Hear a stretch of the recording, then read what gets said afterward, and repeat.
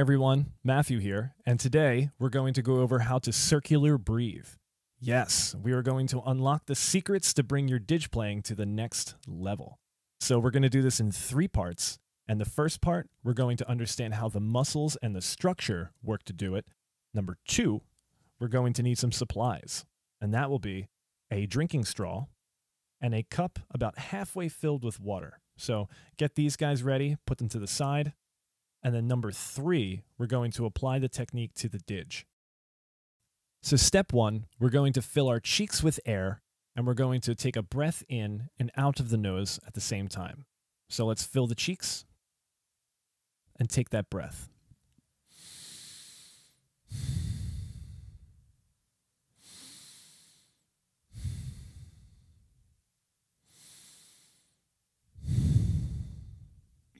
Right.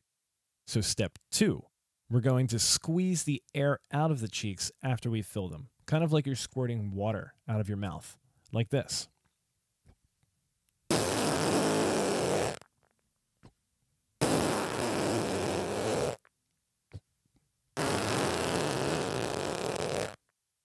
Perfect. So in that time, we're just using the cheeks. That leaves our lungs free to breathe through our nose. And that's the general basis of circular breathing. You fill the cheeks, and as you squeeze, you take a breath in. This takes a lot of coordination, and it can take a lot of time. It takes a little bit of time. It's all of where you're at in learning, and it's all for you. So now that we understand the mechanics of circular breathing, we can get our supplies of the drinking straw and the cup filled with water, and we'll get started. So here, we're just going to make a continuous stream through the cup, just like this.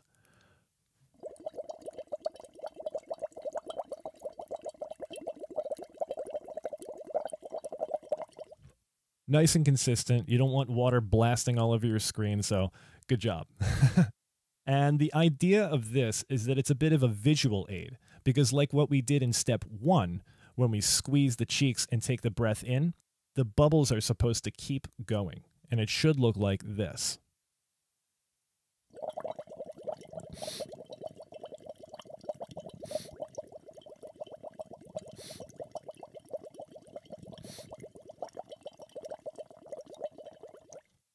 And again, if you're doing it correctly, the bubbles will just keep going very smoothly and flowing. And if it looks like this,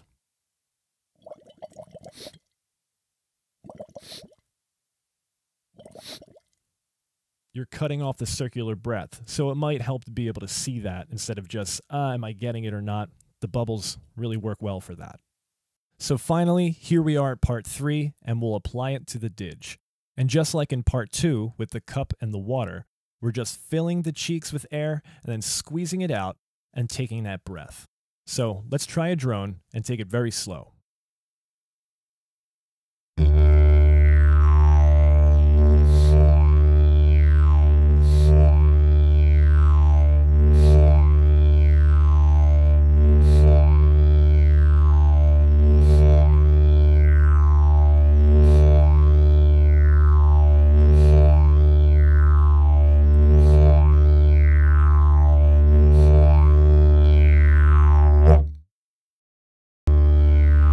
Thanks so much for watching. If you enjoyed this video, please hit the like, subscribe, and the little bell icon. That'll let you know the next time I upload a video and we can start learning together again. Peace.